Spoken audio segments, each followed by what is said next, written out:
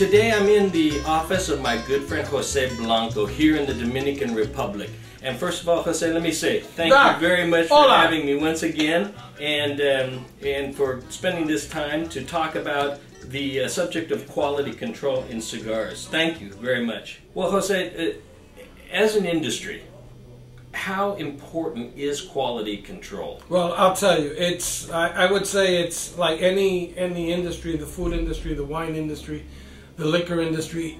It's one of the most important things, because if you do not have quality control, if you cannot assure your customers that it has a good drawer, that has a good cap, that it doesn't have a tight drawer, that doesn't have a loose drawer. I mean, you can have the greatest tobacco in the world, but if when you're making that cigar and you're aging it and you're packaging, you know, you don't have control out of it, it's just a mess. And if you've ever tasted La Aurora cigars, if you've smoked a lot of them as I have, you'll notice that you will rarely get one that doesn't smoke just absolutely perfectly. And many people take this for granted, which you shouldn't, because it's a very complex process to make sure that when you get the final smoke, the thing smokes perfectly. And as Jose said, I've tasted many cigars with wonderful tobacco, but they're plugged or they're too loose and they're burning hot, so they burn. It's not an easy process. Well, with that, let's go into the factory and look at the different steps of quality control. That's right. After the tobacco seeds have been planted, grown, picked, cured, fermented, and aged, the tobacco must be prepared for use in making a fine cigar. After 2 or 3 years of aging, the tobacco is reawakened and slowly revived from its slumbers. There are 3 parts to every cigar: the filler, the binder, and the wrapper. After being taken from the aging bales, all the tobacco leaves must be processed. The filler tobacco is what goes inside the cigars.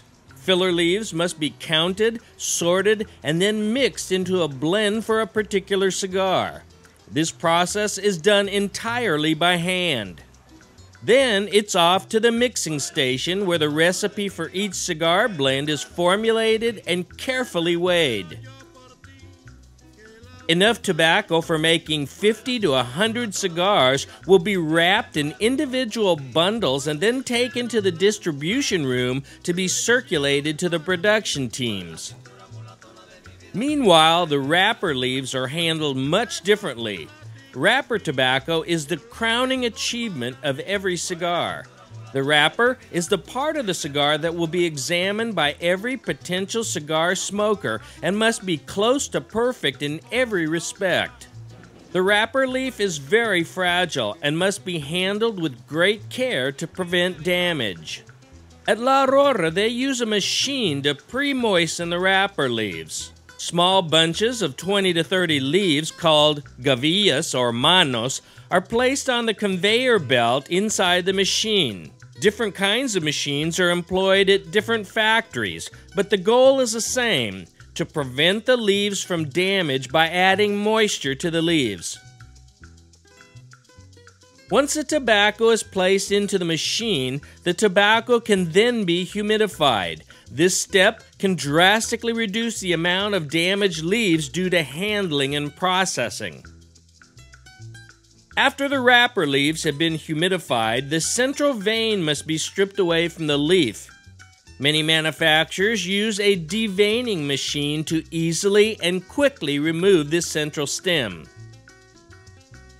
However, prior to the invention of this stripping machine, the central stems were removed by hand.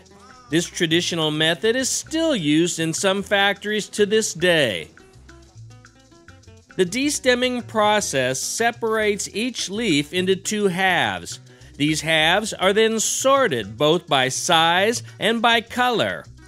This step is done by hand by skilled artisans who can make the fine distinctions between the leaves. Finally, the leaves are packed away in containers so they can be made available to the boncheros and torcedores or rollers. The boncheros, or bunchers, will follow a recipe by taking a prescribed number of leaves from different tobacco types and rolling them into a binder leaf.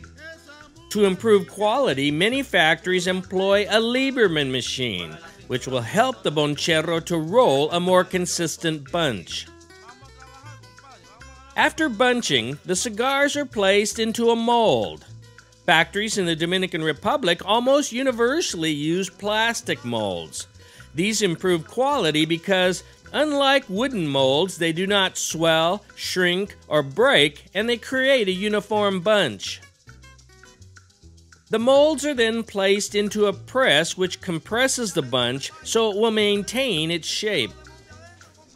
At prescribed time intervals, a worker will open the mold and give each cigar a quarter turn. This action prevents the hard edges of the mold from creating a seam along the side of the cigar. Finally, the molds are given to the torcedores, who will put the finishing touches on the cigar by applying the wrapper leaf and covering the head with a cap of tobacco.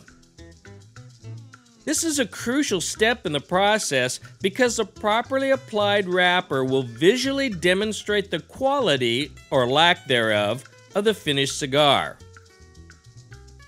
But we're still not finished, because at this point, a quality control supervisor will check each of the cigars and will pull out those cigars he or she deems substandard. Then the supervisor will pack the cigars into wheels of 50 cigars and note the buncher, the roller, the date, and other information prior to taking the wheel to the quality control room for weighing and for further inspection. In the quality control room, yet another expert will disassemble the wheel and check each and every cigar more carefully. All suspect cigars will be set aside as rejects or will be subjected to further testing. Any wheels of cigars that have not made the cut as to overall weight, circumference, or feel will be taken to the Quality Assurance Laboratory. Here, quality control technicians will draw test and then weigh each cigar. Draw testing measures the resistance to flow through the barrel of the cigar and must be found to be within certain tolerances. The weight for each cigar must also pass inspection. Failure of any of the tests will result in the removal of those cigars from the production cycle. All measurements are recorded so that poorly constructed cigars can be tracked back to those teams of boncheros and torcedores who constructed the cigars. In this way, the production manager and supervisors can work with the rollers and bunchers to improve their techniques and avoid future construction issues. It's only after undergoing all of these quality control processes that a cigar will qualify to take its turn resting in the aging rooms. For 60 to 90 days or even longer, these cigars wait their turn to proudly wear the company band and take their place in the lineup of premium handmade cigars.